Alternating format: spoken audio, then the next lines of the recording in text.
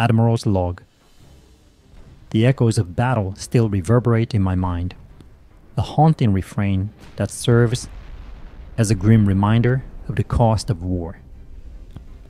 The Italian fleet, once a fearsome spectre on the horizon, now lies, broken and scattered beneath the waves, its ambitions shattered by the indomitable spirit of our sailors. But victory, as sweet as it may be, comes at a heavy price. 15 of our finest warships now rest at the bottom of the sea, their hulls torn asunder by the fury of battle, their crews lost to the depths. Each loss weighs heavily upon my heart, a burden that I bear with a heavy heart, knowing that every soul sacrificed was a son or daughter of China, a hero in their own right. But even as we mourn the fallen, a new threat looms on the horizon, one that cannot be ignored or easily vanquished. The United States, emboldened by our losses, continues to send more ships into the region, their presence a constant reminder of the dangers that lie ahead. For now, the skirmishes have been just that, brief and bloody engagements that leave both sides battered and bruised, but no closer to victory.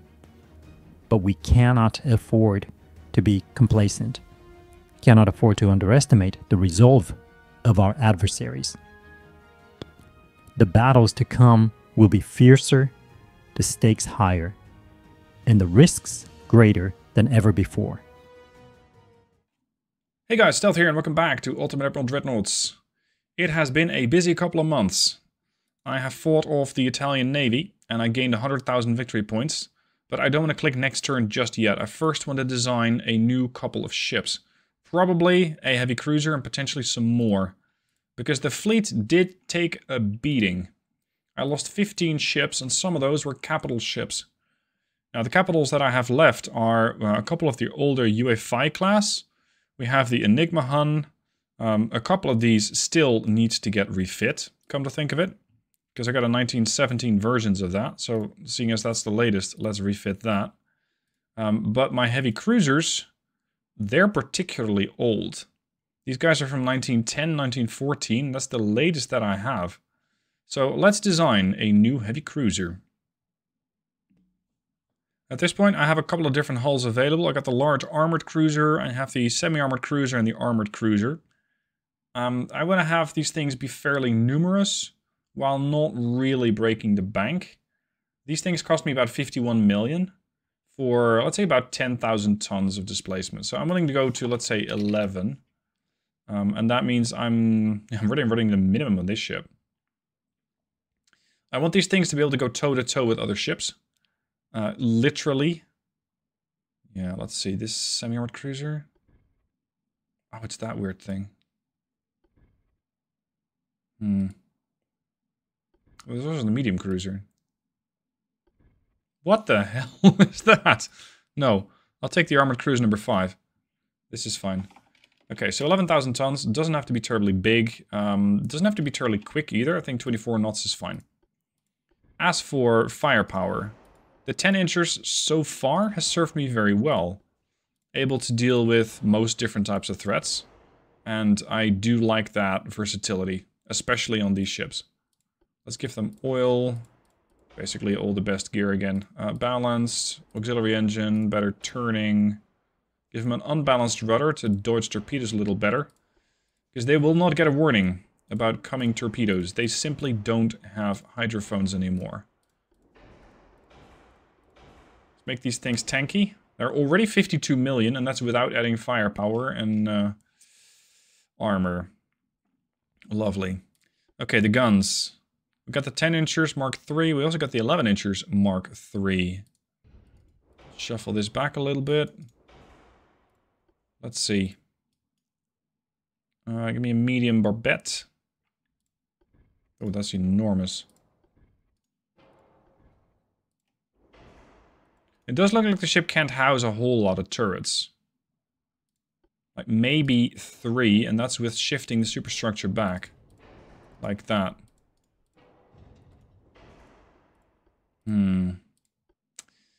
What am I going to give you? I'm definitely not going to give you quad guns, because I don't really like those. I mean, yeah, it's a lot of firepower, but I think they look like shit. So we're not doing that. Their role is a generalist. And considering that the 9-inch is capable, it's not as capable as a 10-inch to be sure, but it fires faster. 56 seconds, 45 seconds, and that's with the quad setup. Triple is 44 seconds versus 55 seconds. Now let's improve the reload. Let's give their turret rotation a buff.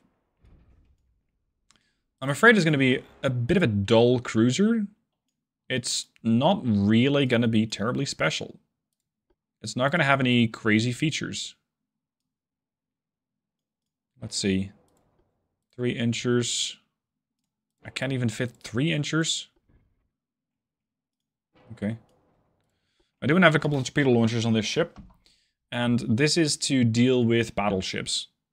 If you caught the last battle that I did, those torpedo launchers came in helpful. Not as helpful as I would have liked, but they did help somewhat. Let's give these guys 7.5 kilometer range is fine. As for propellant, give them TNT 3. Reduce the flash fire chance as much as possible. Give me hefty barbettes. And give me 2 powder. 3% flash chance, that's better. There are 76 million. This is kind of the problem. They're starting to blossom. The price just goes up very quickly. They're 50% more expensive than the previous design, while only weighing 2,000 tons more. It's not that much. And arguably, when it comes to primary firepower, they have less. Like, yes, they have potentially more barrels. I got 9 barrels versus 8, and that's including the 6-inchers. But as it stands right now, I'm completely incapable of dealing with anything like a DD adequately.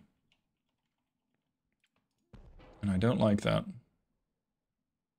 Can I still hide a torpedo launcher somewhere? No, because the main tower is too big. Yeah, that's not a great spot.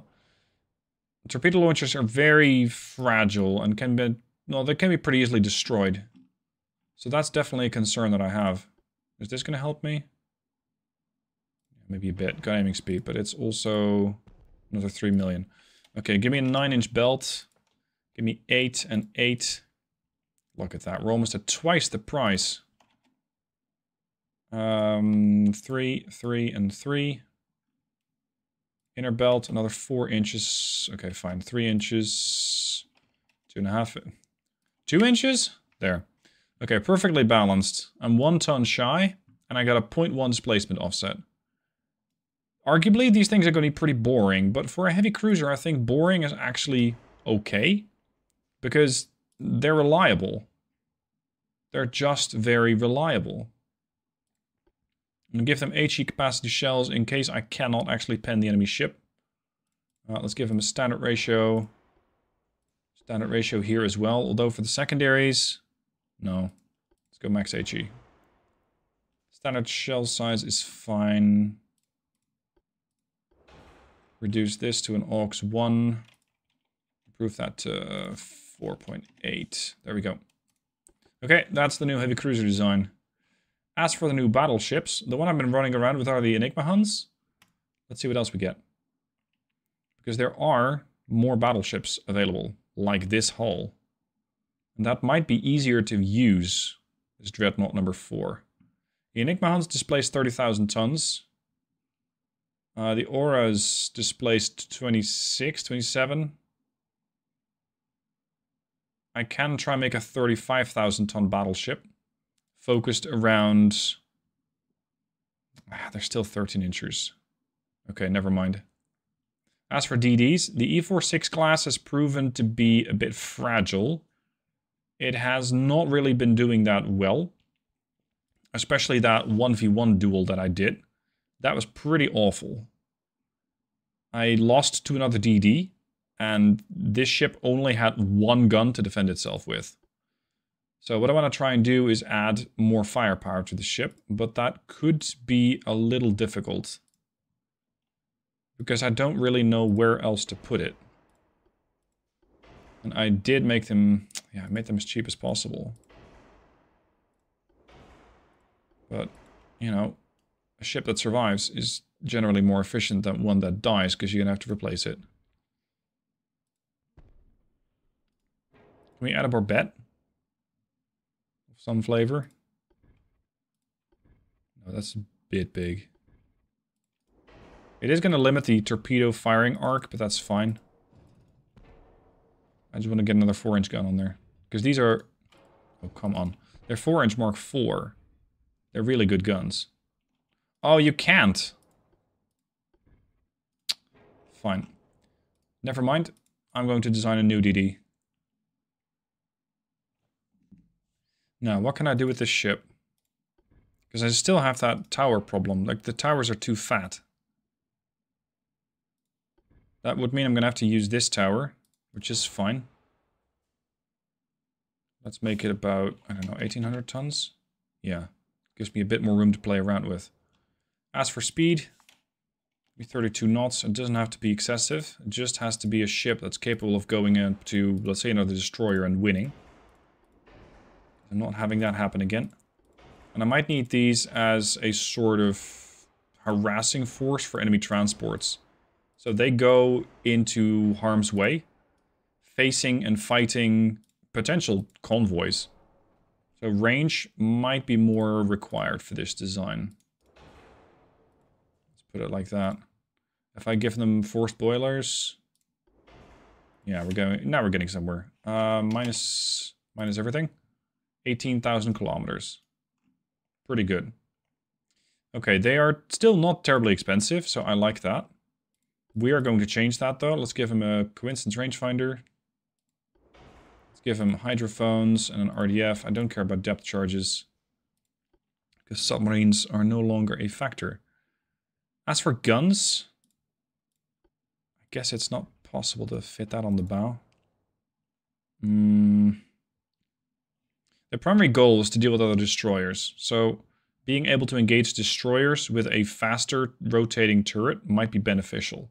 I think the 4-incher, especially looking at reload, sits very well there. So it's going to be the 4-inch there. And then we're going to have a nice trapeze.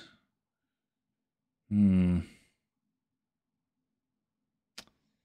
this is potentially tricky. Good field of fire.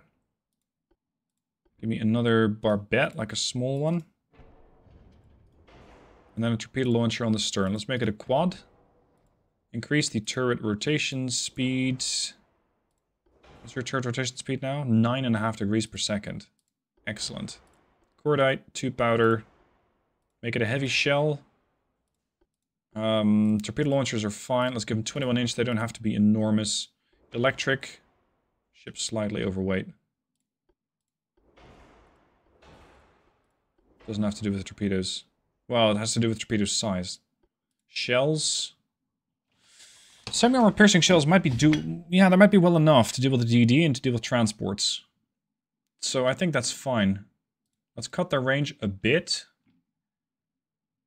I need to save weight somewhere and still put something on armor. If I reduce speed by 1 knot, that barely moves the needle. If I increase their size, yeah, that kind of helps. But, come on, down just a bit. There, 1,800 tons. We got 9 tons available. If I go back to balanced boilers, I'm saving almost nothing. I cannot reduce their draft. I can reduce their hull bottoms, though. That's 40 tons. Okay, fine. Give me more main belt. Or forebelt, more aft belt. Basically give these things some survivability. I'm not worried about deck, because the chances of getting pent there are not that bad. Ship's fairly quick. 32 knots, 33, 34. Yeah, I like this. So, I have 4 4-inch guns, capable of spitting out a shell every just shy of 6 seconds. And that's not counting crew. And I have a couple of torpedoes in order to deal with, well, anything bigger. These are electric torpedoes, so very difficult to detect and more accurate than the standard ones. It also means that the DD is slightly at greater risk because it has to get closer. So risk I'm willing to take. Lacking a name, that's going to be the Taiyan class.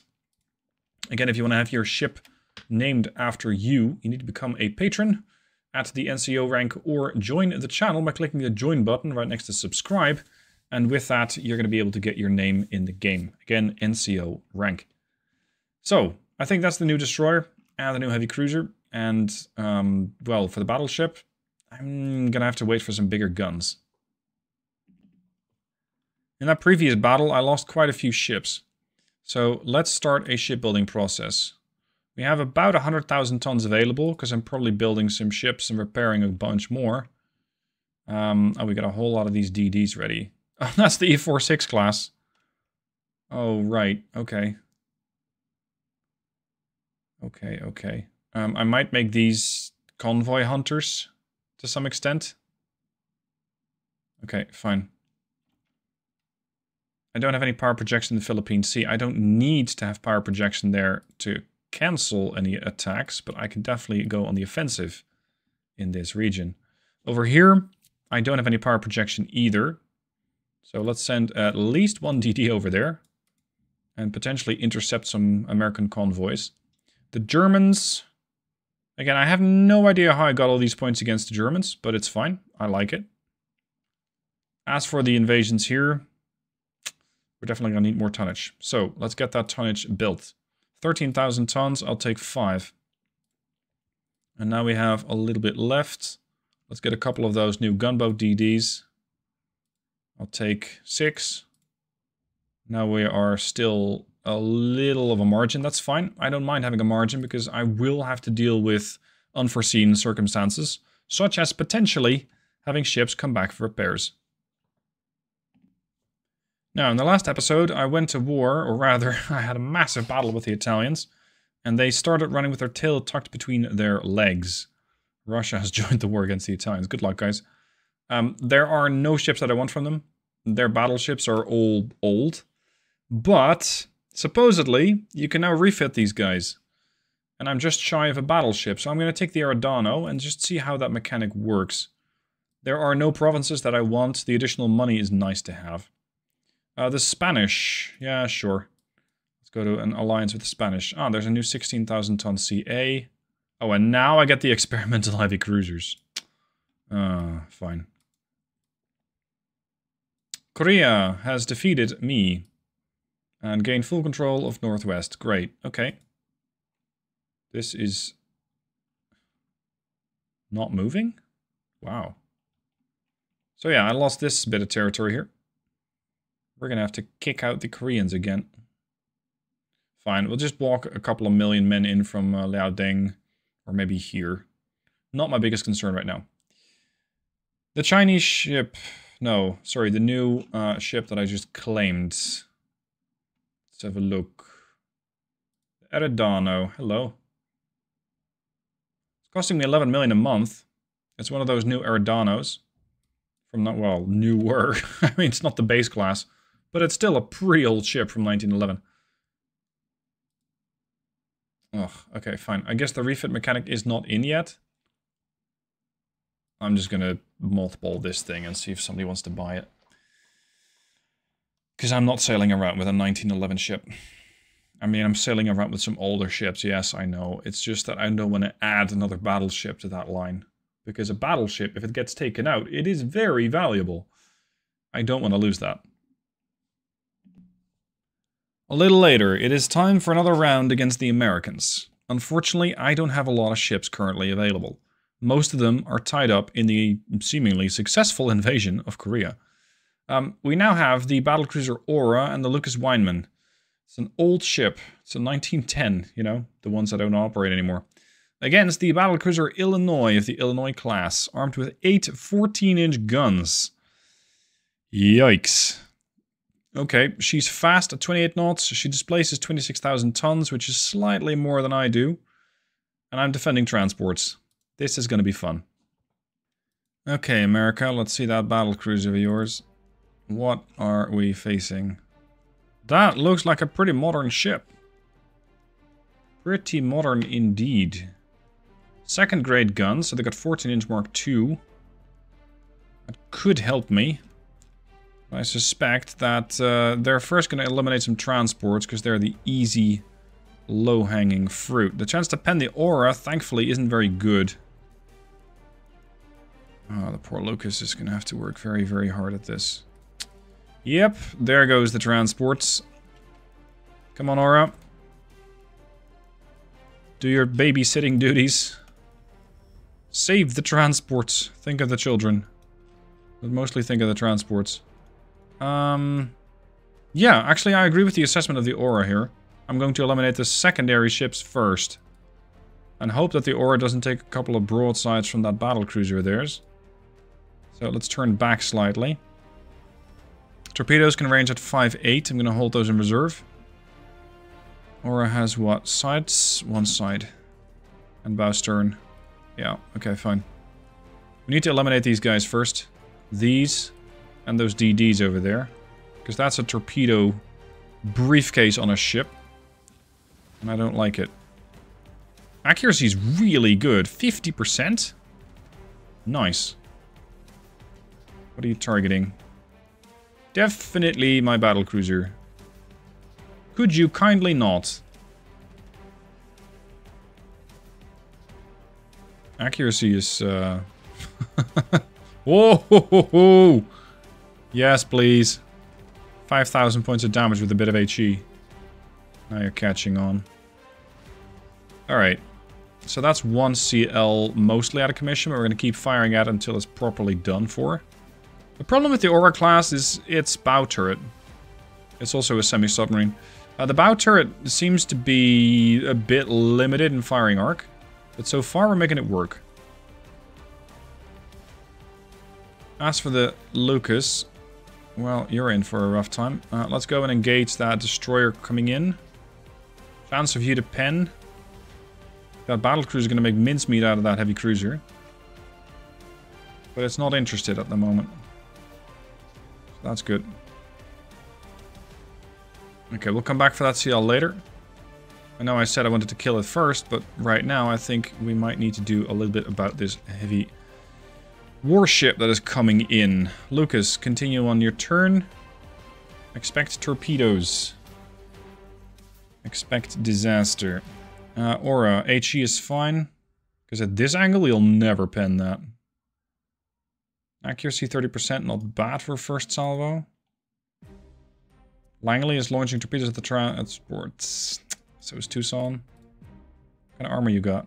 Oh, it's not even that much. That could be a weak spot. Could be a weak spot. Oh, these transports are going to be dead. Now, my HE likely won't do a whole lot of damage against an angled ship like this. Many bulkheads, standard crew quarters. So crew elimination's not likely. Bow belt. 3.8. Well... we're fighting at 5. Maybe I can pen their bow belt with HE. It's not unheard of. They can definitely start penning my stern. That's better. There goes another. Plenty of torpedoes traveling all over the place. I mean, these transports were gone the moment that the whole fleet spawned in, because I cannot defend this many transports with 2 ships. So my objective here is to make the Americans bleed ships. Just lose ships. That's the core. If I can keep some transports alive, fantastic. But if not, well, we'll live. Oh. More torps coming in. At least they're firing the torps at me. Not at my transports. Aura, how are you doing? You bloodied their noses a bit. Ooh! I wasn't expecting you to pen their stern, but I'll take it happily. That's good damage. Do it again. What's your reload? 51 seconds. And yours? 54. Boink. Boink. Can I pen this? I don't know, maybe. That was barely anything. Let's make the next salvo AP. This thing also packs torps, but considering the... yeah, port starboards. Alright. Do I dare risk going a little broadside? Not really. I'm far too oh! Well, that answers that. All my torpedo launchers have been destroyed. Good hit! Good hit, right through the nose. Fantastic. Okay, kill this DD.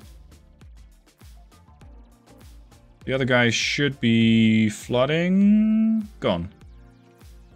Okay, I don't need to worry about the torpedo launchers in the aura anymore, that's for sure.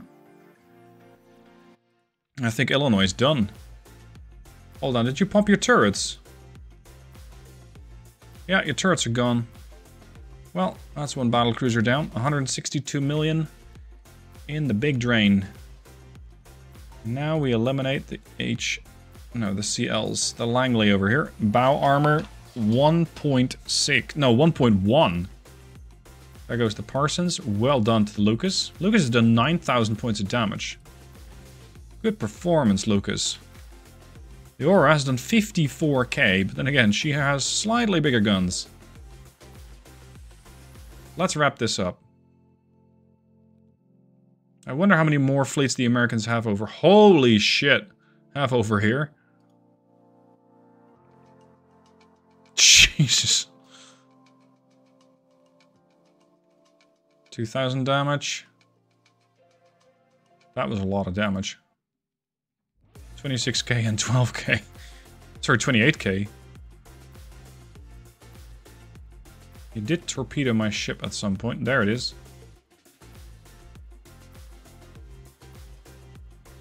Boom. 23. Tucson is down. That leaves just the crippled Milwaukee. So let's finish that up and save, what, 2 transports? Okay, fine. We're gonna save 1 transport. I see how it is. Let's wrap these guys up. Aura did amazingly well. Damage done versus damage taken. Just that these numbers don't really add up anymore, do they? I mean, if you do 28,000 points of damage against a light cruiser, just like that. It means I don't really trust the numbers anymore. 1 transport saved. Yikes. Now, the reason why I kept Milwaukee alive is because her chances of dealing a whole lot of damage, I expected not to be that great. And then she just proceeded to engage a bunch of my transports. Which sucked, but okay. I should have seen that coming. I thought, well, they got 2 damaged engines, they're half flooded, they're not that likely to be able to deal a whole lot of damage anymore, and they're too slow to walk away. Well, yes, they are too slow to walk away, but they're definitely dealing damage. Aura, turn to port.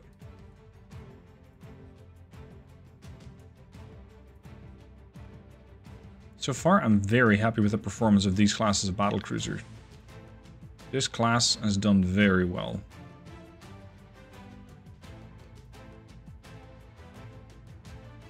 If only you could, like, wrap this thing up.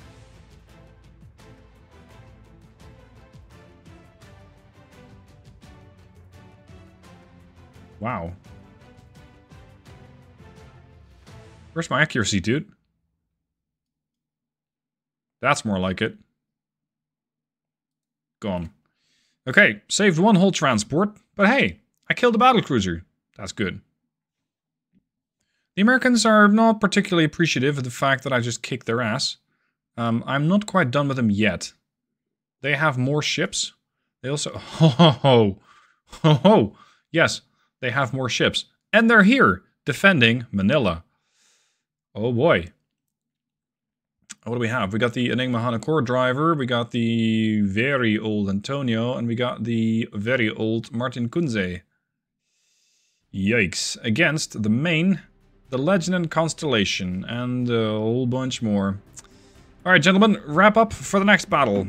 Get ready, get some snacks, and I'll see you in the next episode. Thank you for watching. I'll see you soon.